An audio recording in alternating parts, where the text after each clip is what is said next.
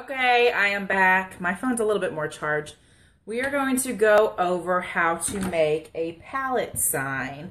A couple different things that you can use for these pieced together signs. Let me grab one real quick. Let me set you down without you falling through the cracks.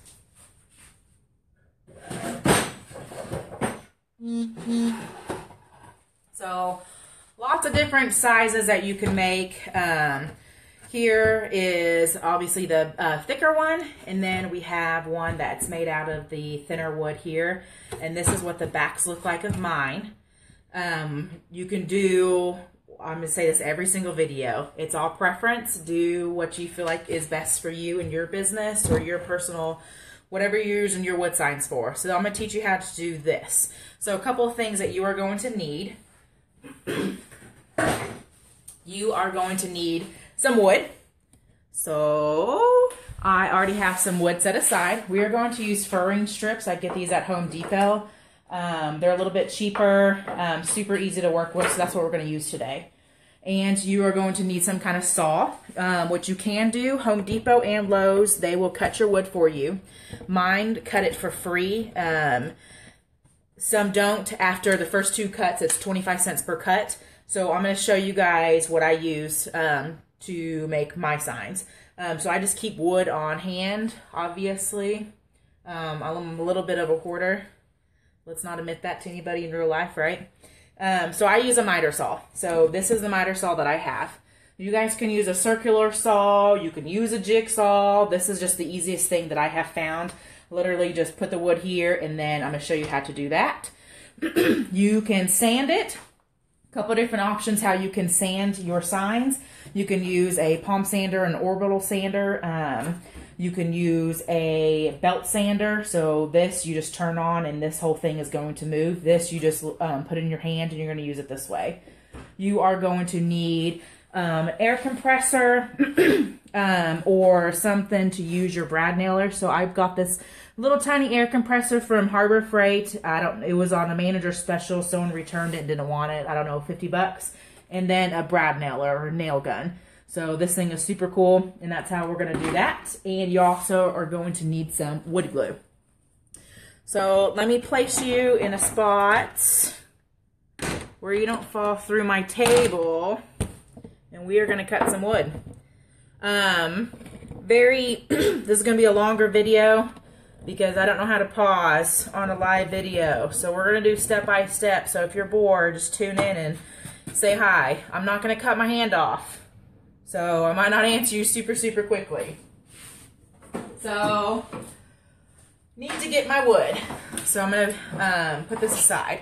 You guys need to make sure you're using all safety features on all of your stuff. If you don't know how to use your tools, make sure you figure out how to use your tools. So I want my neck sign going to be 12 inches. So I have a measuring tape. These are super cheap at Harbor Freight. I lose measuring tapes and scissors like no one's business, so I have these all over the place. Hair in a ponytail when you're using saws so you don't get caught and your head doesn't chop off. We're going to use a pen, and we're going to do 12 inches right there, okay? So we're going to go at it. You should probably use safety glasses or safety stuff.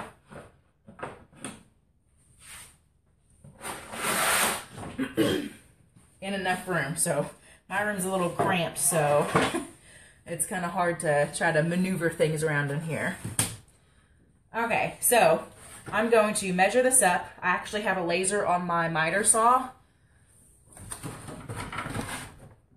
and it's a little bit off. So what I have to do is, hang on.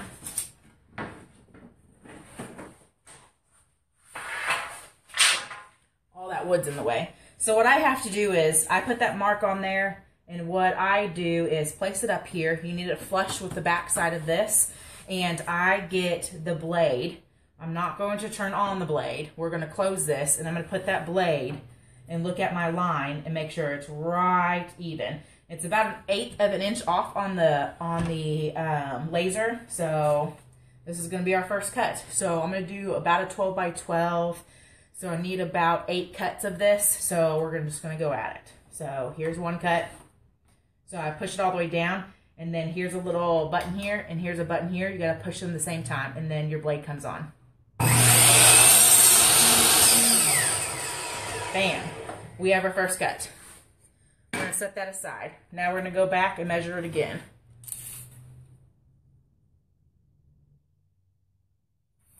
So there's that. Come back at it. So we're about 1/8 of an inch off, but I still kind of put the blade down there to make sure I have it right. All right, so push 2 buttons and go at it. Make sure you don't cut your fingers off.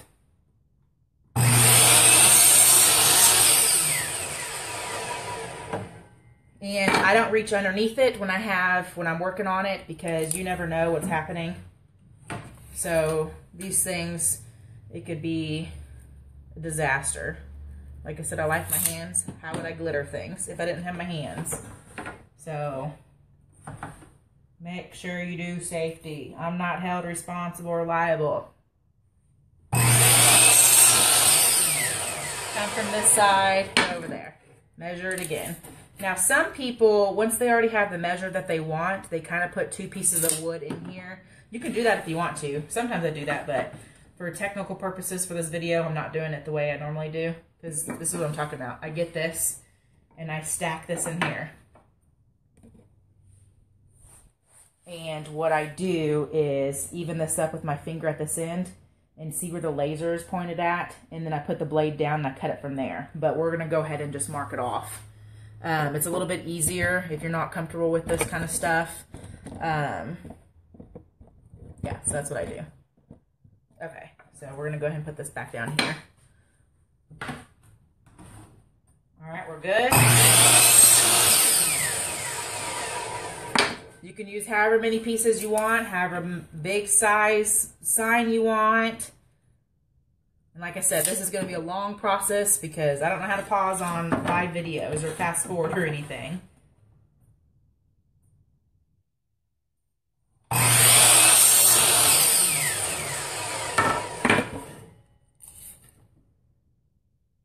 The furring strips is what we're using right now, and it's super cheap from Home Depot. So if you're just practicing, this is something good. Or if you can get pallets, you can do that. That's super cheap too. You need to know how to break down the pallets. Sometimes people already have like pallets for sale, broken down pallets for sale in like the marketplace on Facebook, so you can try there.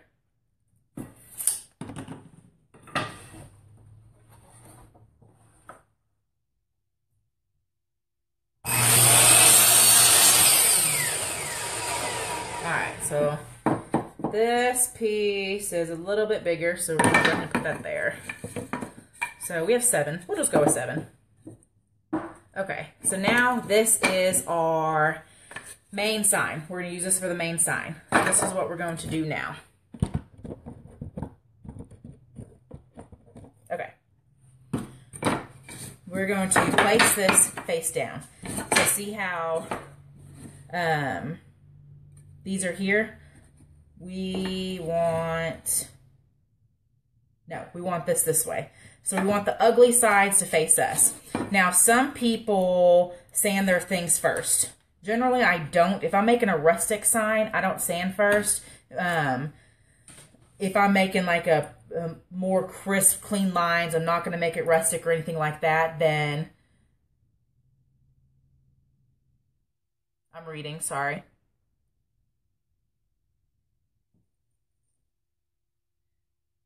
Yeah, so Mary says, just a tip, instead of measuring each one separately, use a stop at 12 inch out of the blade and then just bump wood up to the stop. You can go through a bunch of cuts in no time and they will be the exact same length. I do that. I'm trying to just do, I do lots of different things. For beginners, just kind of do whatever you feel comfortable with. All right, so we're going to do the ugly pieces and we're going to face that up. So this is going to be our back side here, okay? We do need other pieces of wood. So I am going to I'm going to cut 2 pieces of wood. So basically, you guys can't see. So we're going to get 2 pieces of wood and we're going to make it about the size of this, but we are going to cut a little bit off. So about ½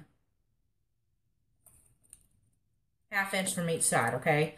So we're going to leave about a ½ inch gap. So we're going to make sure that our brad nailer is going to get every piece of wood here. So I want this to be about 9 inches.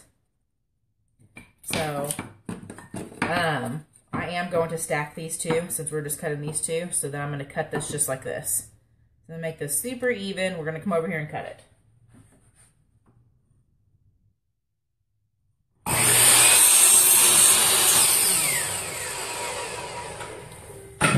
Okay, so now we have the 2 pieces of wood that we need.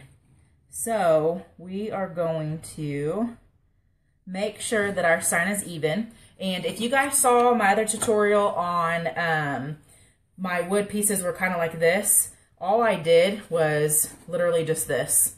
And that's how you got them all crooked. So you could do any kind of little design if you want. So I'm just going to make it simple for this video. We're going to make it even. And so you can use a level. I eyeball everything that I do. I hardly ever use a measuring tape too. So I have my fork bench here. So basically I'm just pressing my thumb right here and making it even on the end of the wood bench.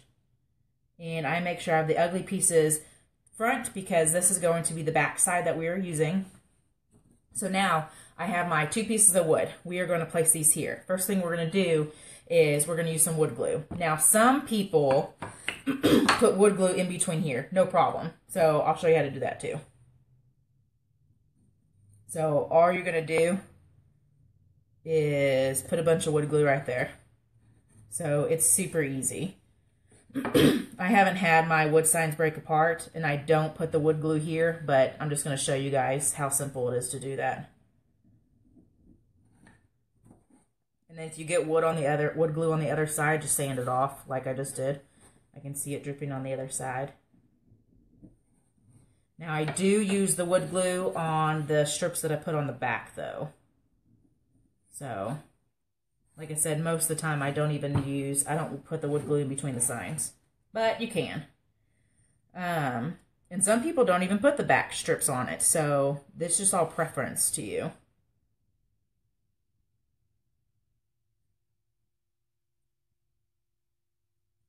Okay, so I make sure that this is good and tight. Okay, so it's pretty even to me. If it's not even, then we can just sand a little bit off at the end.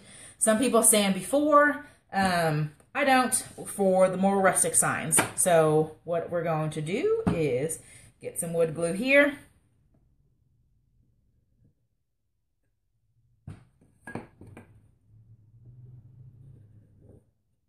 Okay. So wood glue, I just get you can get at Home Depot, Lowe's, probably not Harbor Freight, even though Harbor Freight's like my BFF, Walmart. So I just do a little bit of squiggly lines here. And like I said, I don't measure things. So if you're OCD, I'm sorry. You can measure from the top to the bottom. I eyeball it. So I'm going to flip this over. So glue side is going to go down. I want it about right here. And I'm going to do the same thing on the top side here.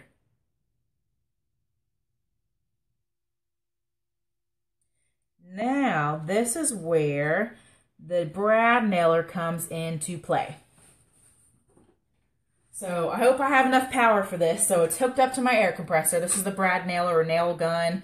The technical term is air brad nailer. I got this from Harbor Freight. I got the tubing from Harbor Freight. Harbor Freight's awesome. It's cheaper than the other ones. So I buy like the stuff that I sort of don't want to last. I did buy my belt sander there though, and it's lasted pretty well.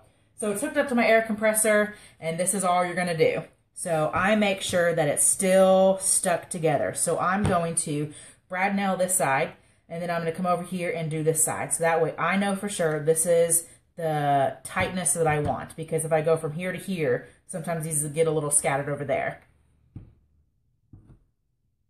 All right. And I push the glue. Okay, so we're going to go at it. So, little trigger.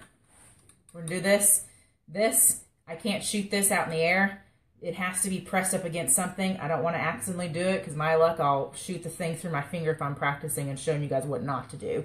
So I like my fingers. So come through here and press this down.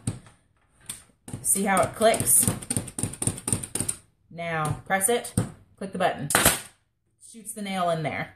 So I'm going to push this and I'm going to make sure that this is all the way over to this side. I'm going to make sure that they're all pressed down. So now I'm going to come on this side, press it down, shoot it there. Okay? So now we're going to come down here, do the same thing. So I'm going to make sure we're going to shoot this here. And I'm just using this on the other side. And I'm going to press this down and make sure that it's all even. And then we're going to shoot it here. So now, some people put more than one nail in there. We have the wood glue on it. We even put the extra wood glue in the middle. All I'm going to do is put a brad nailer in on each thing. So we're going to go right in the center of each one. So some people measure it. I don't. We're just going to go at it.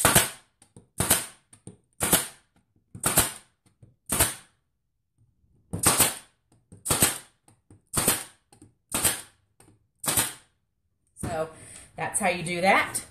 So this is the brad nailer hooked up to my air compressor. The air compressor was on earlier. It's super loud, so I made sure I turned it off.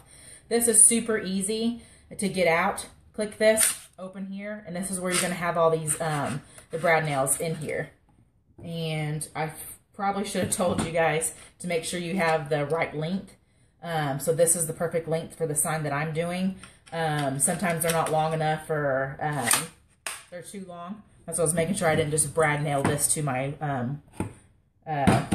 workbench. So here this is. So see how the wood glue went on the other side? Super easy to get off. You just wipe it off. I don't like touching glue, so I'll wipe it off later, or you can sand it off. But actually, I'm going to show you how to sand, so I'm going to have to touch it. Nah. Okay. Gross, gross, gross. I don't have paper towels in this room. That's in the other room. Okay, that's disgusting. Okay. So, like I said, I don't generally put the wood glue in between the things. I only put the wood glue on the back side. Some people like extra security. They're like, Jessica, my wood sign's falling apart. All right. We need to make sure that we put more wood glue on it. Beads, Tammy, or nails?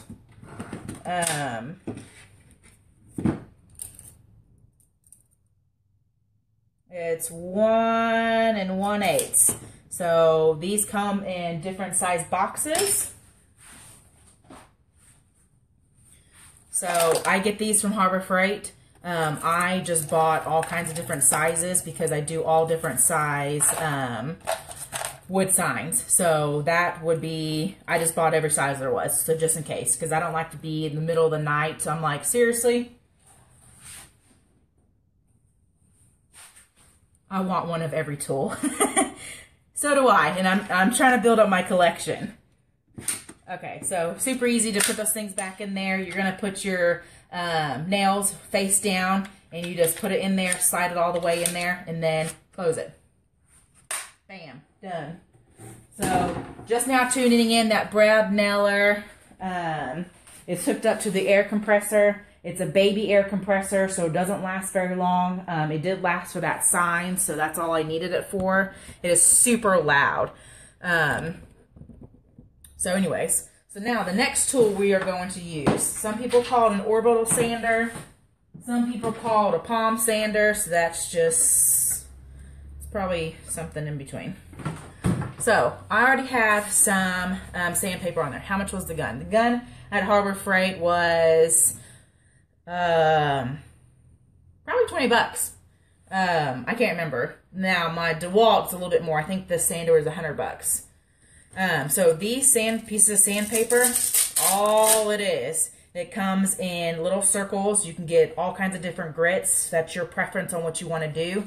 And you use this. It is Velcro. So all you're going to do, make sure your holes line up because it needs some air to suck some things down.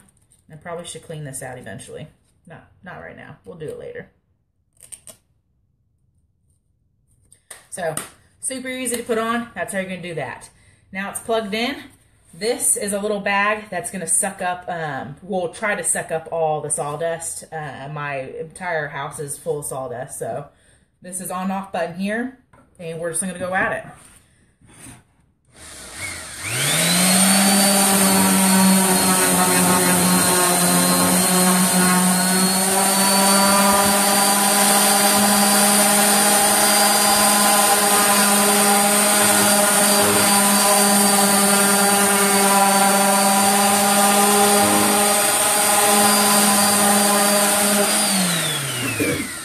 Okay, so now some people sand before they put it together because they like the really crisp lines in between. I'm worried about when you put the vinyl on, because my purpose of my wood signs is I'm putting the vinyl on to the signs. I need to make sure that it sticks. So my vinyl is not going to be going in the creases. So if I go like this and if I get a splinter, that means I want to sand a little bit more, because I want to make sure that this is smooth so my vinyl will stick to this. Now, it won't stick to like stuff like this, but you just make do because this is wood, right? So now the edges, I'm going to go over the edges. I was trying to get this out earlier. I'm going to break my nail.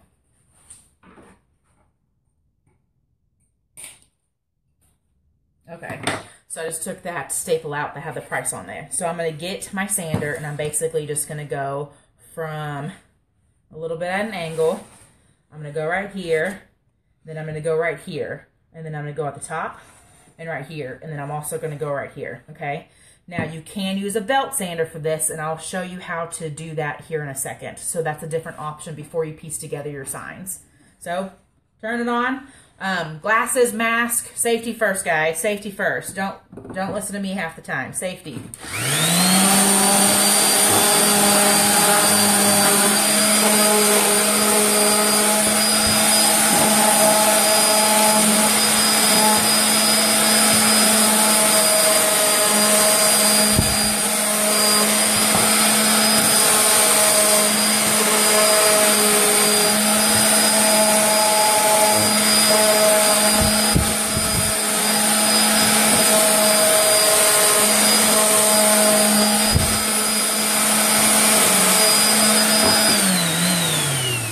Okay, yes, 1x2s, they're furring strips from Home Depot. So this sign is pretty much done. I go back through with my hand sandpaper, and I just get this little edges right here real quick. I don't care about the back. No, there's never been any complaints, but you can sand the back if you want to. So this one's done, guys. So you guys just watch me make a full sign here. So this glue will need to dry. If I throw this outside, it's probably not going to come off. It's not going to come apart when I throw it, because how much wood glue we just put on it. So I'm going to show you how to use the belt sander. I'm going to get a piece of scrap wood here, and I almost sanded my finger off one day. Let me see if it's on. Okay, so all I'm going to do, I have my piece here. So I'm going to basically sand.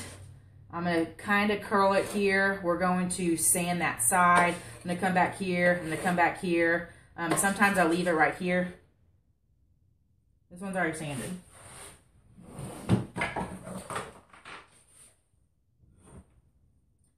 You can sand these with the palm sander or hand sander too. So it's your preference. So I asked the other day, what does everyone prefer? And it was kind of 50-50 if they sand before the signs or before putting the signs up or not. So this is the belt sander I did get at Harbor Freight. It's worked out just fine. I don't use it all the time, so it's no big deal. So we're going to turn the sucker on. Don't sand your hand off.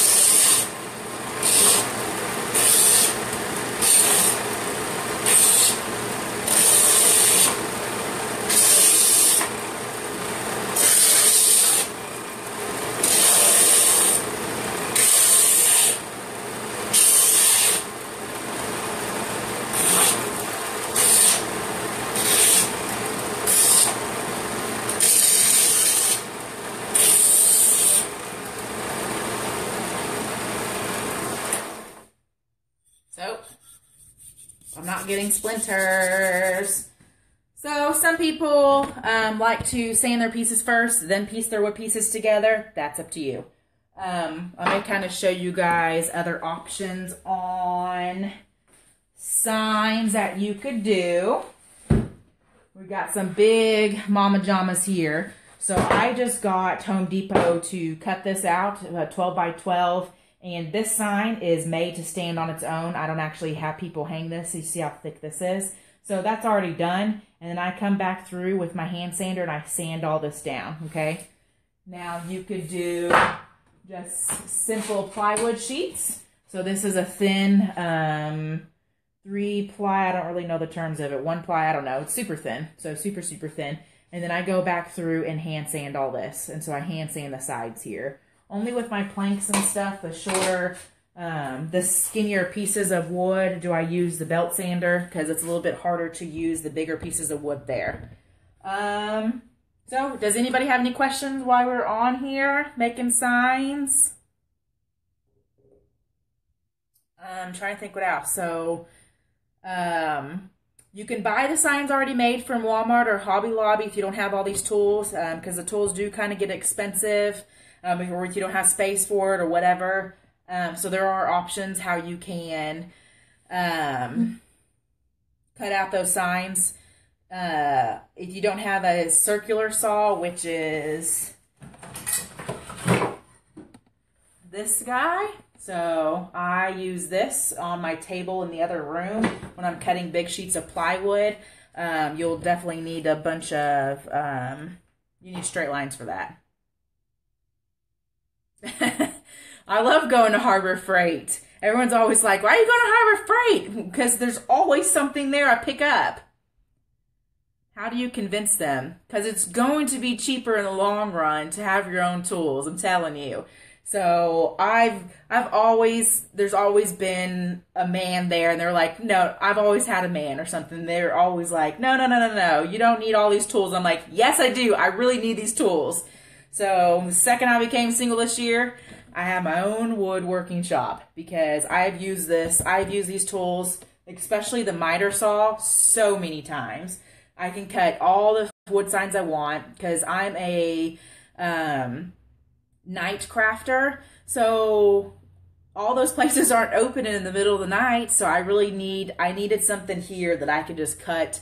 And people, when they want custom orders, can I get a 16.5 by 20.5 sign? Yes, I can make that for you, and I can do it tonight, you know.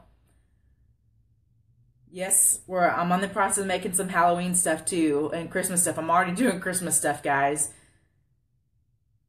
I bet your husband likes it when you want some tools. He's like, yes! Yes, definitely a night crafter. So, I always say, I don't buy the signs from Walmart and Home Depot or the Hobby Lobby, the already pre-made signs, because I know the quality that I put into my signs. So I make sure that my signs are worth the quality and worth the money that I'm asking for when I finish these signs. So if I'm wanting $35 for a sign, I'm going to make sure it's $35 worth of quality in that sign. They are cheap quality at those stores, and half the time they're not even real wood. So I'm just like, it's like a piece of paper. I don't even understand, but it works. So some people use it. That's totally fine. I want everyone to buy me tools for Christmas. My dad loves it that I'm into woodworking stuff now. Yeah, make sure when you go to Harbor Freight, they always have manager specials. So that's how I got that air compressor. The air compressor was on a manager special because someone had it opened. Don't be afraid to do it. Just go out and do it. So I always say, trial and error. So basic tools to have when you're making a wood sign. Let's go over that. So if you are piecing together a wood sign, the basic things you'll need. Now, if you're cutting it yourself, okay? So if you're cutting it yourself, you're going to need measuring tape to measure it out. You're going to need a nifty little pen or a pencil, probably a pencil so you can erase your marks, which I never do. You're going to need a miter saw. If you don't cut it out yourself, that's totally fine. Home Depot and Lowe's will cut it for you. So you go up there and say, I want this many cuts and this size, and they'll do it for you. Now, some stores, they make you pay 25 cents after the first 2 cuts, okay? My stores don't do that. So just watch out for that and ask questions. Oh, that's awesome, Diane, that you work in a woodworking shop. That's pretty cool. They have a digital tape measures. Yeah, that'd be definitely helpful because I'm always like, I'm blind. Like I can't see. I don't wear glasses or contacts. So I'm always like, I don't even know what I'm doing here. So other things that you're going to need is some wood glue. So I get this, if I can turn it around. The Elmer's is just fine. There is a Gorilla wood glue that you can use. That's at like Home Depot or Lowe's. It's totally acceptable. You could use that too. That is industrial. Yes, definitely, Mary. Have someone help you with the tools for your first time. I don't want any of you guys coming back to me saying that your arm is cut off and now you can't glitter your cups, okay? So make sure you're using safety first, guys. So another thing is sandpaper. You can hand sand if you don't want to buy a palm sander or a belt sander, an orbital sander. You can hand sand. That's totally fine. I choose to do the tools way just so I can get a lot of them knocked out quicker.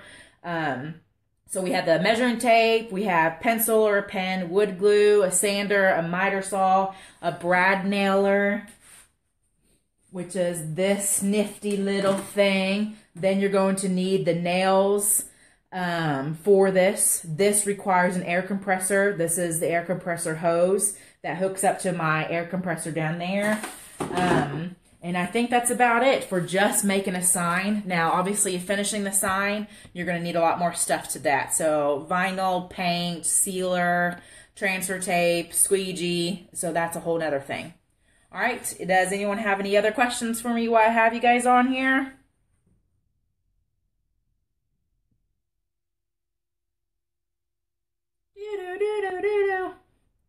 All right. I'm going to go ahead and... Yes, I was borrowing tools, but I definitely have my own now. I really, really, really want a scroll saw or a bandsaw, and that makes my wood cutting a little bit easier instead of holding the big machine that I used on a previous tutorial. So anyways, go ahead and drop some comments if you have any questions for later on. You guys know I'm always around, so thank you guys for watching. I hope I helped somebody out. Y'all have a good night.